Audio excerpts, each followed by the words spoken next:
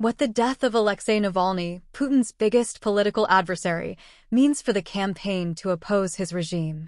Alexei Navalny, who crusaded against official corruption and staged massive anti-Kremlin protests as President Vladimir Putin's fiercest foe, died Friday in the Arctic penal colony where he was serving a 19-year sentence, Russia's prison agency said.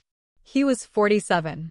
The stunning news of Navalny's death, less than a month before an election that will give Putin another 6 years in power, brought renewed criticism and outrage directed at the Kremlin leader who has cracked down on all opposition at home.